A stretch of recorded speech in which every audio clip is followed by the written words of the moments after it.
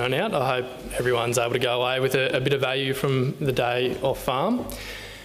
So look, as Sally said, I'm with Men Livestock Australia. I'm a project manager within the adoption team, and I guess my key focus there is the southern rangelands and the southern half of WA, and really increasing engagement and adoption programs, the actual footprint of adoption programs we get in this part of the world.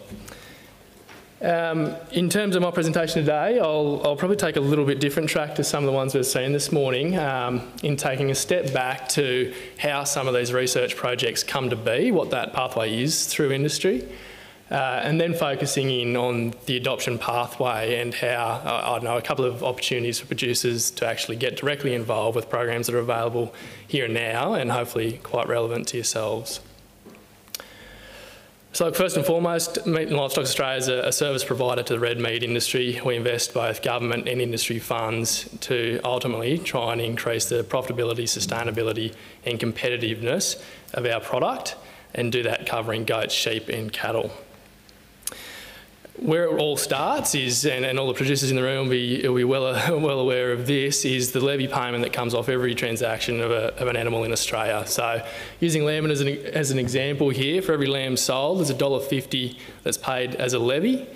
37 cents of that comes to MLA into their research, development and adoption group, which is the part of the business I work in.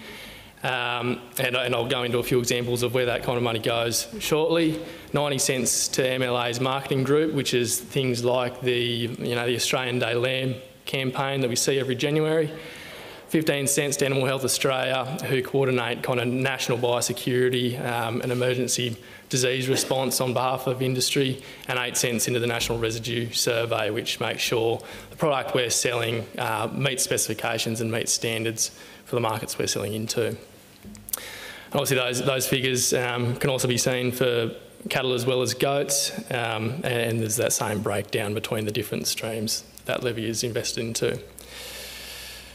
So in terms of how industry comes up with priorities and where that money is then directed, how we decide what is a key priority to invest producer levies into, we've got two documents there on the right of the screen. So Red Meat 2030, which is the meat industry strategic plan, and next to that, the MLA strategic plan. So these two documents look at 10 and 5 years respectively, and essentially set the really high level strategic goals for where we're trying to take industry into the future. So some of those things that I'm sure you've probably heard a bit about in the press recently are things like the intention to double the value of red meat sold by 2030.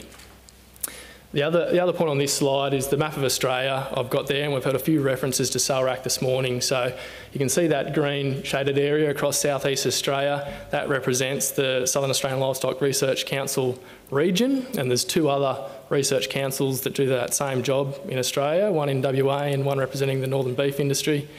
And what these groups do is put together an annual set of priorities that I guess put a more operational spin and alignment with those strategic plans that I've got sitting next to it. So taking that down another level again, you can see that there's a number of different smaller regions within SALRAC, and that big light green chunk stretching from about Longreach to Wentworth in the middle is the spot we're sitting at the moment. So Gus White's the chair of that regional committee and has been for some time, and I'd certainly recommend getting in touch with Gus and having a conversation about the opportunity to get involved there, because this is really the point where producers as levy payers have the opportunity to really have a direct input into the priorities that really matter to them and their local communities and their regions, and how levies are invested going forward. The other angle of that is obviously becoming an MLA member. So membership is free to all levy payers. However, paying a levy doesn't automatically make you a member. And this is a bit of a tricky one just around what we're allowed to do with data from our levy payers. But it's really important to make sure you're signed up to this. Obviously, there's a few communication channels that you'll get to make sure you're kept up to date with what we're doing on behalf of industry. But it also means you've got to vote at the annual general meeting. So again, another point of direct involvement in where MLA is heading. Here I'm just going to dip into a couple of slides around national flock trends and markets, and this certainly isn't my area of expertise, so excuse me for not going into too much depth here. But talking to Sally as we were organising today, hopefully this is of interest to a few people. So this first slide here is Australia's sheep meat global markets. And the first point that I'd make there is whilst exports are obviously critical to not only sheep meat and red meat, but agriculture in general, the domestic Australian market is still by far the number one value market that we have at 2.16 billion last financial year. Following that, we've got North Asia, which is made up of about 5 different countries at 1.6 billion, and then to North America at 1 billion. The other point I'd make on this slide is the diversity of markets we have. I think particularly in the context of a lot of other agricultural commodities, a real strength of the red meat industry is that we do have quite a diverse global marketplace that we operate in, and in the context of the challenges that we face, whether they be geopolitical or pandemics or whatever else, having that diversity of markets really does add some resilience to the product we're selling and the value we're getting for that product. This slide here is the national sheep flock, and you can see the grey line there in 2019-20, where we reached the lowest national flock on record at 64 million head, which I'm sure is no surprises to anyone, given the significant drought years we came through leading up to that. But I guess one of the positive points coming out of that is the projected rebuild that we're now starting to enter, with projections to get back up to about 74 million head by 2023. So this is obviously relying on a few good seasons coming together, but also really ties into some of the management practices we've heard about today around reproduction. Where I see kind of that context really getting interesting is when you start looking at the national lamb slaughter figures. And again, you can see the grey bar of 2020, and understandably there's a fair dip there where we hit our low of national flock.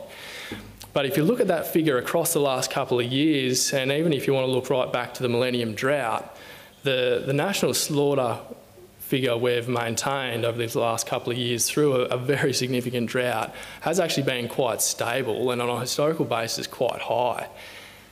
And you can also see that trend going forward with the projected rebuild, and the key factor in all of that is reproduction and weaning more lambs for every ewe join. So we can see a bit of a theme through the talks of today from Laura and Sue, and the importance that there is around that net reproductive rate on farm, and the opportunity that is still there to be captured around reproduction.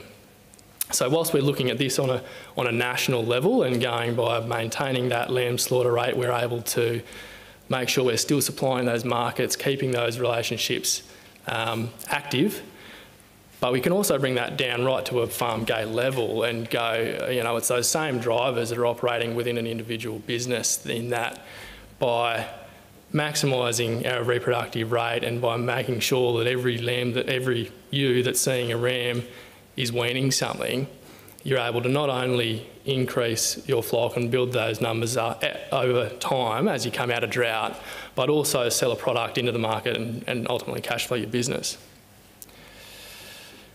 So I go into something that's a little more in my wheelhouse now, which is MLA's adoption pathway, and I guess this is how we see a lot of the research that's being done and the research industry invests in, how that then gets packaged up and made available to producers and hopefully implemented on farm. So we've got 3 key areas that our adoption programs sit in. The first one in the orange circle there is awareness activities, and that's days like today, forums where people can come together, get a broad range of information of the kind of work going on in industry and opportunities available to them, and then go home and decide the areas that are of real interest to them and how they can then follow up. I'll go through a couple of examples of these shortly. The next step there is short-term supported learning programs. This is only kind of 1 or 2 day programs, with the key difference from awareness programs being that participants are expected to leave the day having gained new knowledge and skills that they can then go home and action. So whether that's a producer going home and making a change on farm, or an advisor with new knowledge that they can then extend on to their clients. And finally, the long-term supported programs, and this is really where the rubber hits the road, I suppose, and where things like the producer demonstration sites, which Laura spoke about, fit in that these are programs that are ongoing for a couple of months up to a couple of years, and really build capacity in participants by working in groups, having kind of peer support to make sure people are learning from each other, bouncing ideas around together, and ultimately supporting each other to make long-term practice change on farm. And finally, there are tools and enablers, which really works across those initial 3 pillars. And that's things like, we've got a number of decision support tools on the website, cost of production calculators, stocking rate calculators, things that can be accessed at any time that hopefully provide a bit of information to inform decisions you're making on a regular basis. So under the awareness raising banner, the meetup forums are one of the major events we hold in the south. These were supposed to get going in 2020, but as with most things, they had the brakes put on them. However, we have got them up and going this year. We had our first run of events a couple of months ago in Gawler, Cobar and Charleville. And there is a real focus with these events in getting some coverage and engagement in rangeland areas, which is really good to see. So some upcoming events there is Broken Hill and Port Augusta in June. Not a rangeland specific event, but there's also one coming up in Dubbo later in the year, I think September. And what these days are about is a really similar forum to this, where you'll hear from both researchers and producers, as well as local extension staff, about practices people are using, successes people are having, and opportunities to get involved in programs going forward. On the short-term supported program front, the example I'd give there that I think is probably most relevant to the people in the room is Bred Well, Fed Well. So this is a one-day, quite practical workshop. It can be targeted to sheep or cattle. And the outcomes of this program are to be able to marry up, I guess, the genetic and nutrition components of a business to walk away with a clear breeding objective for where you want your herd or flock to go, the kind of product that you want to be selling, the kind of animal that fits the environment and the production system you're running, and then what the nutritional profile of that production system is. How do you actually feed that animal, feed your breeding animals, to make sure you're achieving the genetic potential that you've just been selecting for. So these workshops can be run anywhere as long as there's a group of people willing to get involved. So Peter Schuster is the national coordinator of this program. You can contact him directly if you're interested to get something like this up and running in your region, or similarly get in touch with myself or MLA more broadly. The next one there, once we get into long-term supported learning programs, so I've already had a really good wrap-up of what a producer demonstration site looks like. The other component of this stream of programs is profitable grazing systems.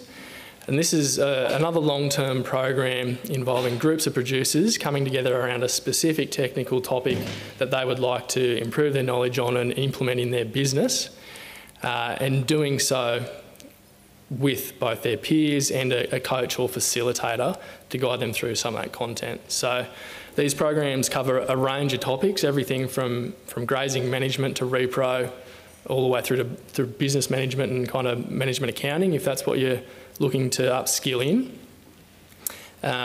With the key aspects of these programs being that group dynamic where people are learning from their peers and ultimately being held accountable by their peers to, if we're all in this together and we're going to make some changes, then let's really get around each other and support each other through that change process.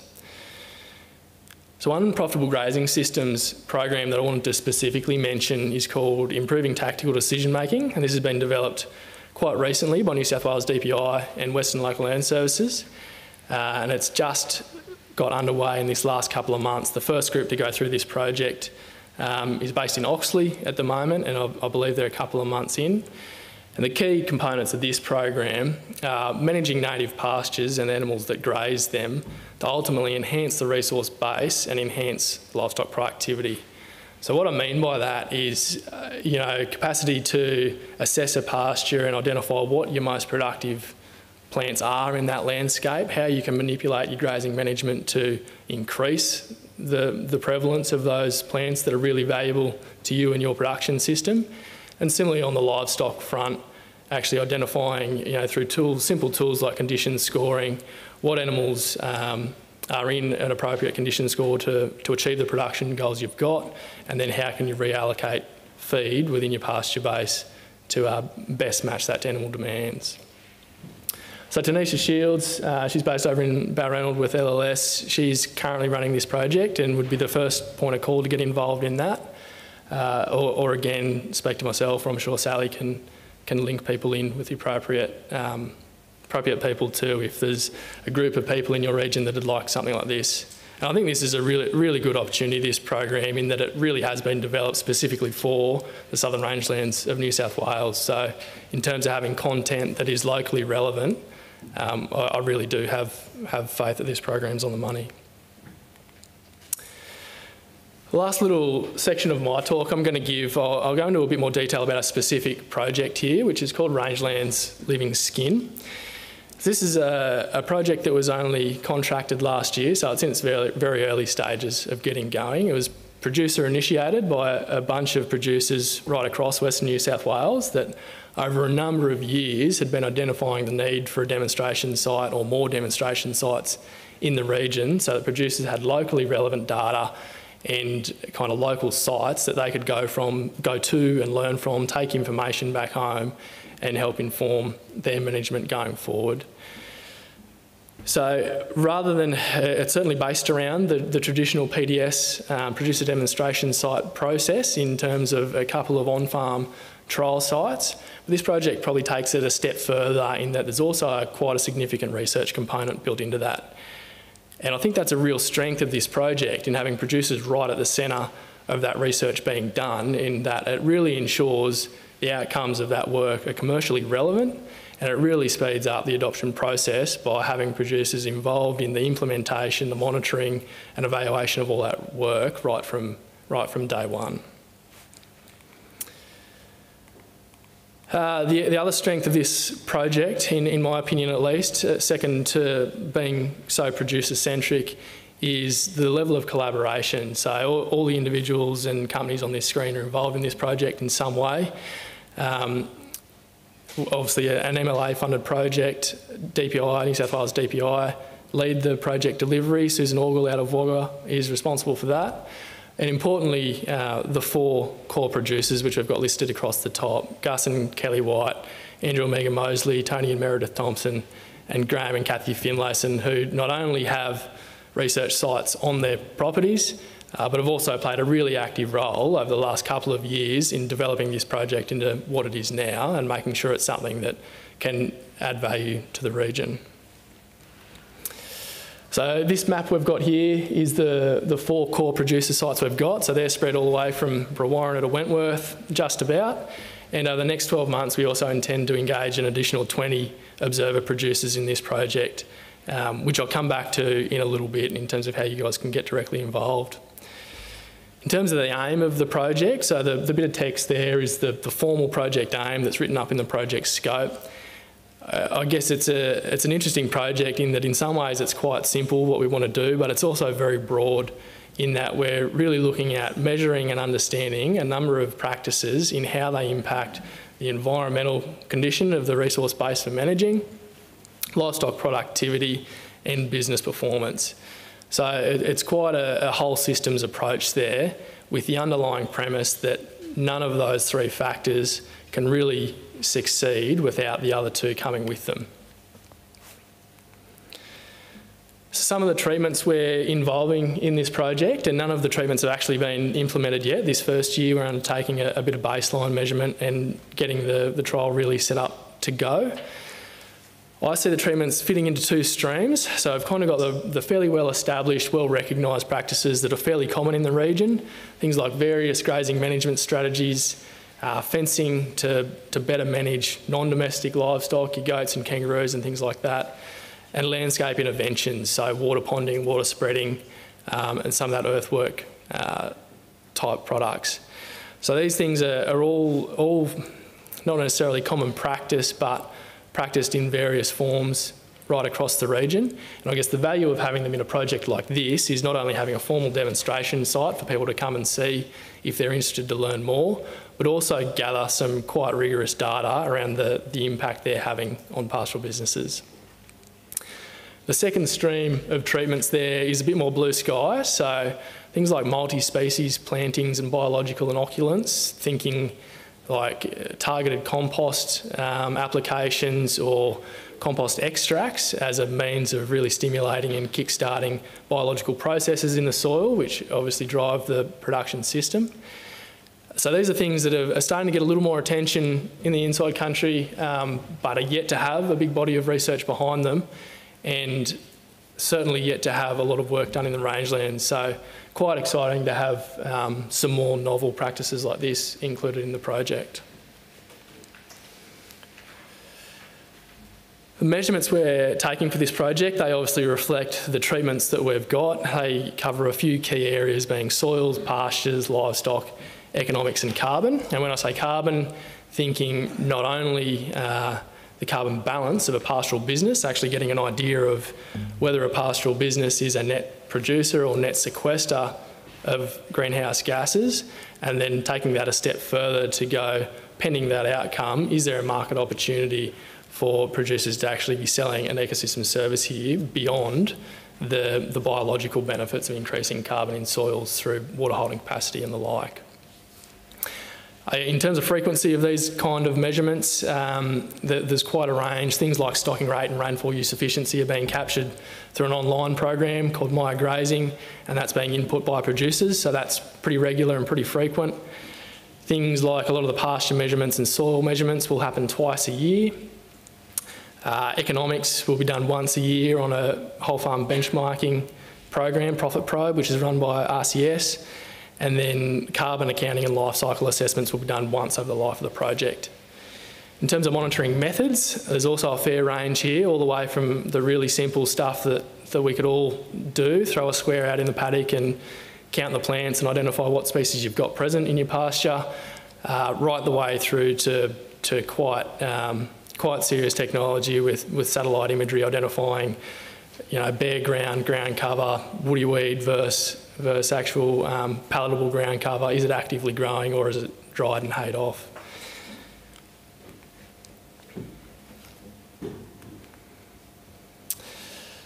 So the outcomes of this project, there are quite a number of outcomes that we hope to get out of this body of work. I've picked out just a handful to put on this slide that I think capture the real essence of the project, in that we're trying to tie together those 3 points of landscape health and function, livestock productivity and business performance, to say how do we create a really resilient and productive pastoral system. So very much specific to the southern rangelands. Whilst it's based in Western New South Wales, I think it'll really have relevance across Queensland, SA and Western Australia in different ways and shapes. And I guess this program, going back to the adoption pathway that I showed earlier, we try and embed that through this whole project. So you've got the research component where we're genuinely creating new knowledge for industry and producers involved, some new information that people can then act on. We've got some heavy involvement with coaching processes and workshops throughout the program, building capacity of both participants, producers and advisors, and that ongoing support of being in a networked producer group to not only, assess the practices being put in place, but identify which ones of those really work for you and your business and making sure you can implement those effectively. So the last one from me, and probably most importantly, is how to get involved in this project. So we've recently put a page up on our website that gives a quick overview of what this project involves. It's also got Susan Orgill's contact details on that page. She's the project lead, so feel free to get in touch with her directly if you'd like to know more about it and ask any questions. And there's also an expression of interest open for observer producers to get involved. So similar to Laura's project, the observer producers will play a slightly less intense role to what the core producers will play, but ultimately they're still involved in the ability to replicate trials on another property. If you've got 1 or 2 practices you're already implementing at home or would like to give a try, then maybe this is a really good opportunity to have the support of a research team who can help you put a monitoring process in place to actually decide whether that's something that fits for your business and adds value to what you're doing, or whether it's not of use. So I guess the only real criteria around getting involved as an observer producer is managing country in the Western Division, number 1, and having the capacity and intention to provide that data back into the project. So ultimately there needs to be data collected on your farm, in your business, that contributes to the broader data set of the project. There's also a lot of training, workshops and the like that will be run through this project, and the core producers and observer producers will get first shot at that. Certainly we'll make sure those events are filled up with anyone else in the region who's interested, but by getting involved at that higher level, we'd certainly prioritise your involvement. If you're interested in what the project's doing and what it's got to offer, but not quite at the point of getting directly involved, you can also just enter your details and you'll receive the odd email with an update on the project, whether we've got workshops and field days coming up, or you know, as the project progresses and results start becoming seen, you'll also see some of that information communicated through those channels. And then obviously we'll also have the annual field days and case studies and media that everyone can get around. But look, this is a project I'm really excited about. It was a project I had a little bit of involvement with prior to moving to MLA, and I was really glad to be able to keep an involvement with it in this new role.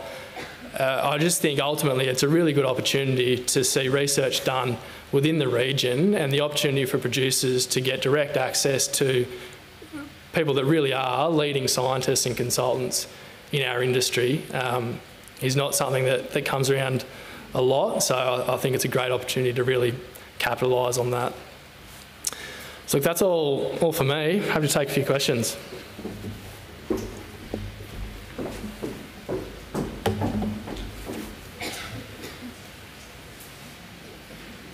Okay, we're on. I'm just wondering, what's the time frame for a project such as that? Yeah, so that's a 4-year project that'll run through to 2024, and I guess any project like that, we keep a bit of flexibility in mind that if, as the project progresses and results and outcomes start coming through, and there's clear reason, there's clear value to expand that project geographically or you know, extending time, adding in different treatments, things like that, then there's opportunity to do that. But at this stage, it's a 4-year project. Things like your standard PDSs, I think a minimum 2 years, maximum 6 years. And I think that getting that time scale is really important in this part of the world too, where, you know, if you do have a run of dry years, then it really knocks out your capacity to get replication over time. Yeah, g'day Mitch. Where are we looking? Oh, here we are, sorry. I know it's early, but what are you finding about carbon sequestration or anything like that in the rangelands? Yeah, so Susan Orgel, who's leading this project, is really a leader in that space. She's done a lot of the past work in rangeland environments and rangeland soils around soil carbon. The crux of it, as I understand, is that there is capacity to sequester carbon in rangeland soils like there is anywhere else. Obviously, with the rainfall gradient, the amount of carbon over a given amount of time that can be sequestered is reduced, but we've got a huge scale to spread that over. So it's really the ability to tie a management practice to that change, which is going to be a key question of this project. Can a management practice influence the rate of sequestration? And then do we have the capacity to measure it accurately enough to actually plot that reliably over time? In any other systems that you've found in place to measure that accurately? Yeah, look, I'm probably talking a bit out of my league here, not being a research scientist myself. It's an area of work that's evolving pretty rapidly, and you know, I'm sure everyone's heard about some of the projects recently where producers have sold upwards of $500,000 worth of carbon to companies like Microsoft. So there's methodologies out there. There's also the Australian Government Emissions Reduction Fund methodology, which has its own set of rules and regulations. So it's a quickly moving space. But yes, there's areas where people have measured it. It just depends whether the bodies you're working with recognise that as a reliable method or not. Yeah, Mitch, just wondering if MLA had any other programs, apart from days like today, to link future researchers, such as university students, with producers to build those relationships and you know, abilities to work together going forward. Yeah, thanks, Gus. I'm thinking probably at the university student level, probably not so much. A program that we do have at the moment that is gaining a little bit of momentum is our Livestock Advisor Essentials and Livestock Advisor updates. So they're really targeted at early career livestock advisors, so whether they be private or government agency advisors, to link them in with not only professional networks but recent research and information that they can then take forward to clients. We do have, on the research front, we do provide a PhD scholarship, so there's some opportunity there. And similarly with projects like this and other projects, there's often space to have an honours student or PhD student involved. Gus, Mitch, I'll finish up with the last question, but just leading on from the question over here about the carbon sequestration, do you hope out of that 4-year project that you will come up with a formula to be able to interpret carbon sequestration out, particularly Gus's place out at Wentworth? Was that one of the outcomes? Yeah, absolutely. So there's still question marks within the project team of whether 4 years is long enough to be able to pick that up, and I guess that'll be seen. And results as we go will probably guide that conversation as to whether there needs to be longer time to be able to detect those changes.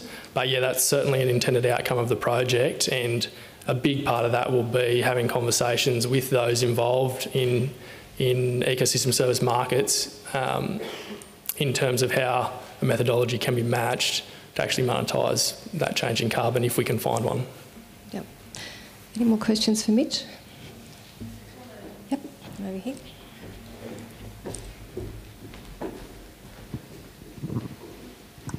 I'm not sure if I missed it, but how many producers did you say were going to be in that Living Skin project? So 4 core producers, so they're where our kind of mainstay replicated trials will be based, and then an additional 20 in a smaller capacity. So we'll probably have some greater replication on their places or smaller scale programs that need less intensive measurement. So 24 all up. Okay, thank you. I think we're done. Oh no, still going.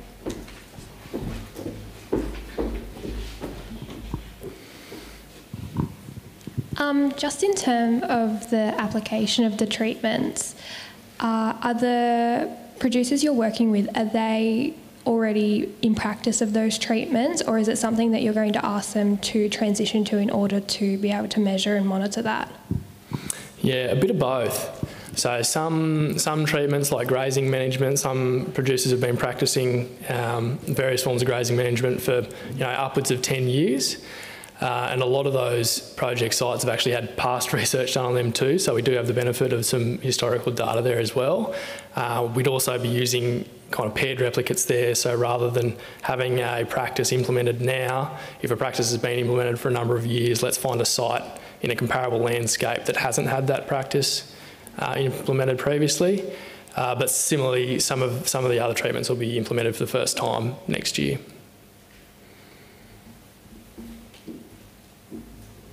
I think you're done, Mitch. Thanks, Ali. Please, everybody, thank Mitch.